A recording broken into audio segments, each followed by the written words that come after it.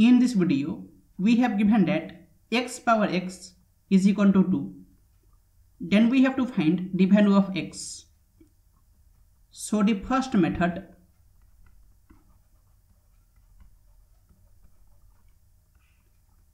we have x power x is equal to 2. And if we raise both sides to the power 1 by x, then x will get cancelled and it is x is equal to 2 power 1 by x, and it is x is equal to, and 2 is e power nn2 power 1 by x, because any number a, it is equal to e power nna, and x is equal to e power nn2 by x, because x power a whole power b is equal to x power a times b, and if we multiply both sides by nn2 by x, then nn2 by x times x will be equal to nn2 by x times e power nn2 by x, and x will get cancelled. So nn2 is equal to nn2 by x times e power nn2 by x, and if we take numbers w function both side, then w of nn2 will be equal to w of nn2 by x times e power nn2 by x, and w of alpha times e power alpha, it is equal to alpha, where w is numbers w function.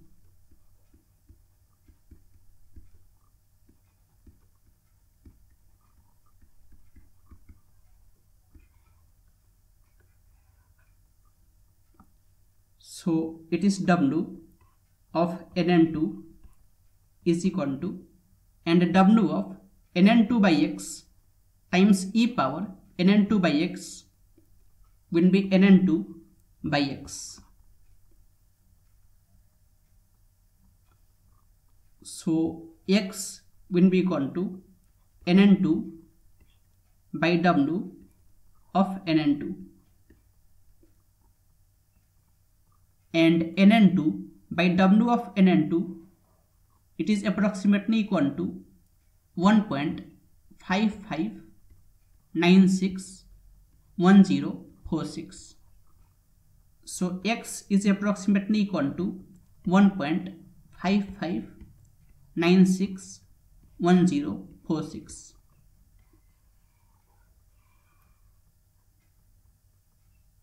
And for second method,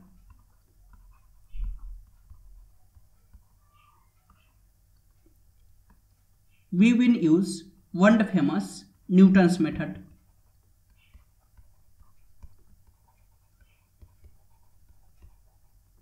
So according to Newton's method, x1 is equal to x naught minus f x naught by f prime x naught, where x naught, it is seed value, it can be any value according to your guess,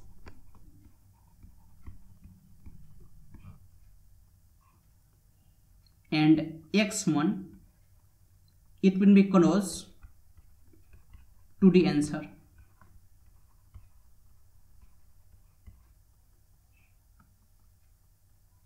and we can find x2, that will be x1 minus fx1 by f prime x1, and x3, that will be x2 minus fx2 by f prime x2,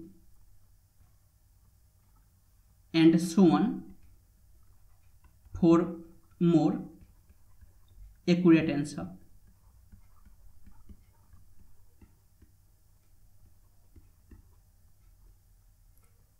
So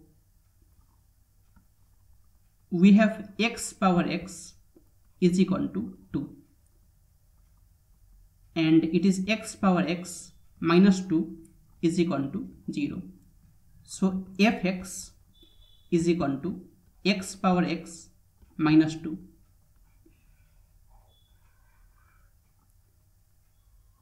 And f prime x will be equal to d by dx of fx, that is x power x minus 2,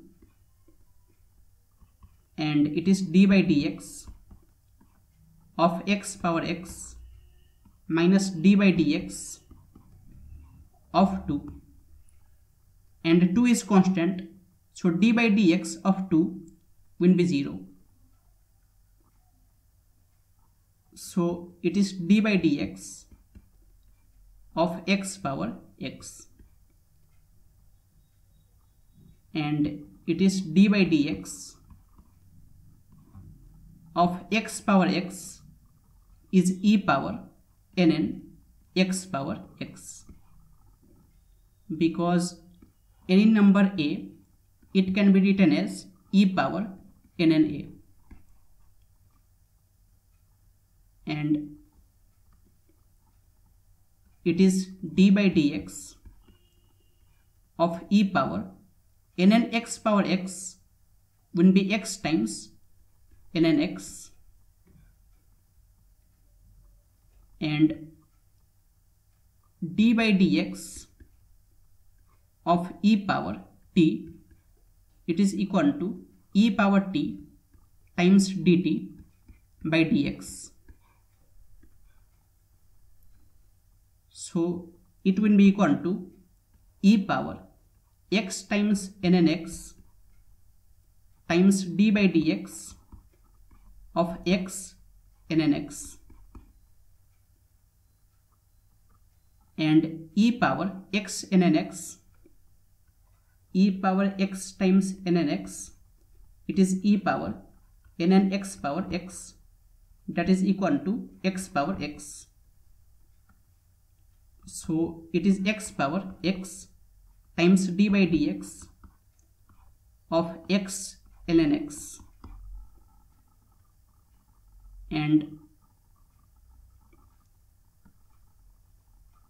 d by dx of u times v, it is equal to u times d by dx of v plus v times d by dx of u. So it is x power x times, and d by dx of x times ln x will be ln x times d by dx of x plus x times d by dx of ln x,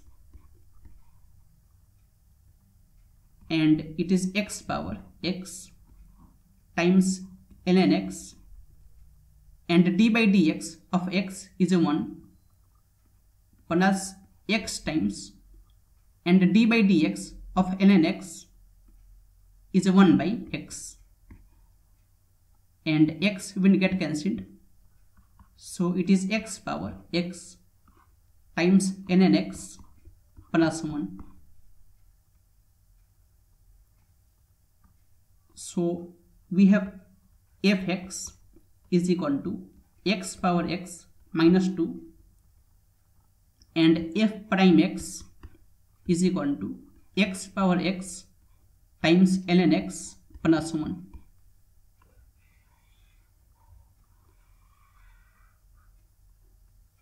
So x1 is equal to x naught minus f x naught by f prime x naught, and we have x power x is equal to 2. So I think x will be close to 1.5. So I am taking x naught is equal to 1.5.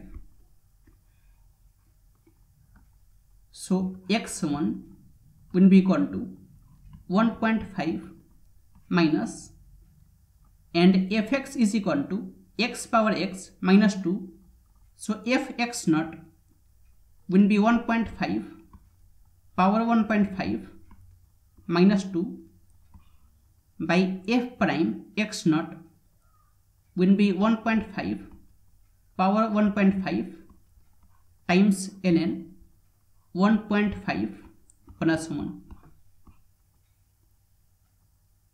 and this value,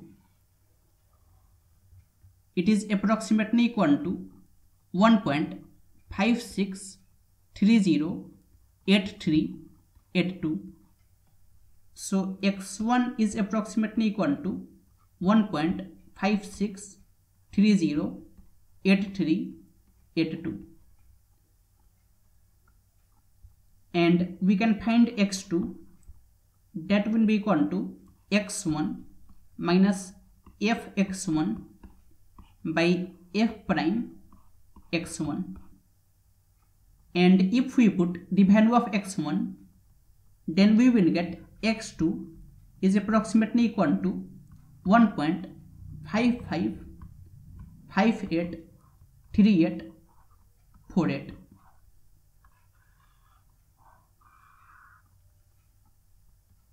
So this is our answer. You can also find x3, x4 and so on for more accurate answer.